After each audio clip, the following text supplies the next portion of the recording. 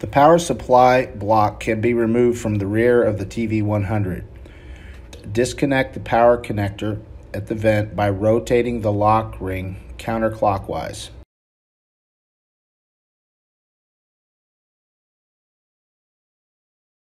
Connect the oxygen supply to the DISS oxygen fitting located on the right-hand side of the vent as you are looking at the front.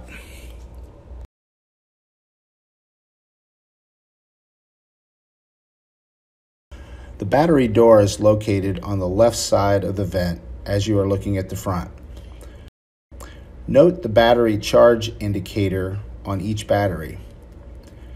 To remove a battery, push the silver lever to the opposite side and pull battery out by grasping the tab on the battery.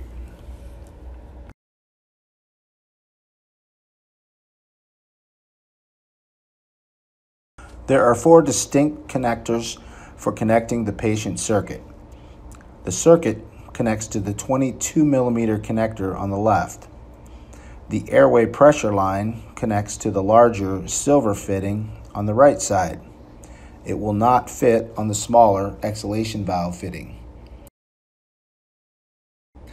To connect the pneumatic or flow sensor, connect the keyed white plug into the flow sensor port.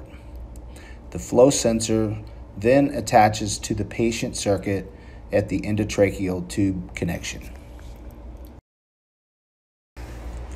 To power on the vent, note the 2 buttons located on the right side on the front of the vent. Simply push the left button to power on the vent.